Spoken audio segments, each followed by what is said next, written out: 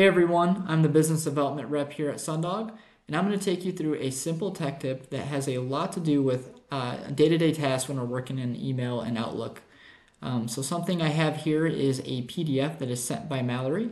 So Mallory is our marketing manager, and even though that we're communicating back and forth quite often, I want to make sure that the PDF that she sent me is actually sent from her.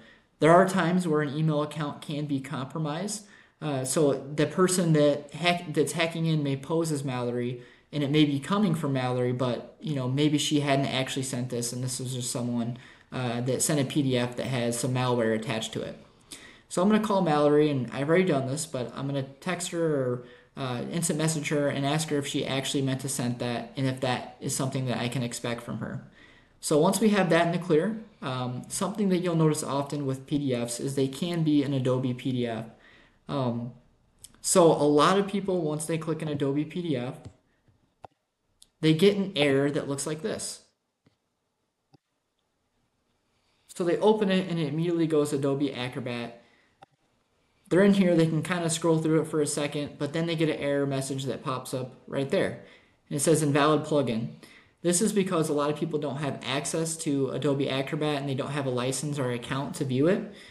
So a simple way to get past that, and the reason I have to go in there and do that is because I've already made the adjustments where it automatically goes on Chrome when I open it.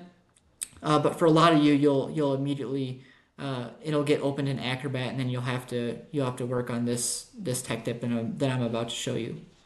So first things first, I'll go ahead and save it. So save it in here. I'll open my files. And then what you're going to do is you're going to right click and then you just have open here. Now for me, the default is to open in Microsoft Edge. That is something that you can do as well. But if it's not set as your default, it may open in Adobe Acrobat, which may cause the problems that we just showed you a second ago. But the easiest way to get past this, and it kind of gives you some choices of what you want to open it with. You can press open with. And I'm not going to click Acrobat because that's what gave us the problem. If you like Firefox better, you can use that. If you like Chrome better, you can use that. You can do Microsoft Edge. I always find myself using Google Chrome. I feel like it's a little bit easier, so I'll click that. And we see we have it open now. I can do all the scrolling I want. So that's an option to get away from having that Adobe Acrobat error. So that's how you can open PDFs. Another thing that you can do here is you can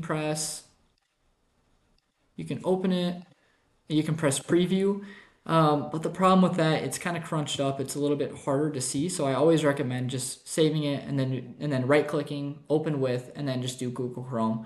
It seems to work the best.